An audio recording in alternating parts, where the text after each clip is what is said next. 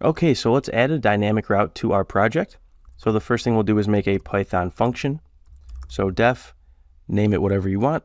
We'll make a view that returns a greeting and says hello, the first name of the user. So we'll call it hello. And it takes in the request as usual. And then we'll pass it the first name of the person that we want to say hello to.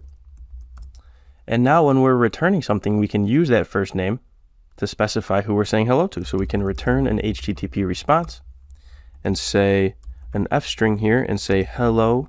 And instead of world, we can pass in whatever gets passed in that first name variable, like so. Perfect. So now we have this view set up that takes in this argument first name and uses it in the response. Now let's tell Django when to actually fire this function. So we go back to our URL patterns and we can add another path. So Shift Alt down arrow to duplicate it, Options Alt down arrow on a Mac. And this time for the path, we'll say hello, but then we also want to pass in that first name, but we don't want to hard code it like Sam because we want it to be whatever the user types in. So we have to specify that this is a variable.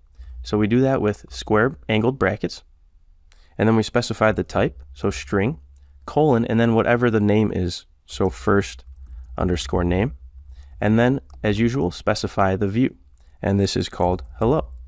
So we say hello and we import it at the top. Perfect, we save that.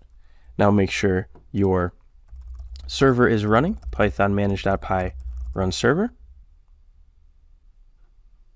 Pull up the browser, and if we go to /home, we still see hello world. /about, we still see about me. If we go to /hello/dom, we get an error here, page not found. It tried these, and that's because we didn't put the trailing slash here. So we want to put that trailing slash. So now if we save that and come back over and refresh this page, we see hello Dom. So now we can also go to hello Dom without the trailing slash and we see hello Dom. We could say hello Sam, hello Sarah, hello Jill. Try it and type your name in. Awesome, now we have dynamic routes and we're actually passing in variables into the URL. This really unlocks a lot of power in Django. So I want you to try and create another dynamic URL and view by yourself, and then we'll walk through it together.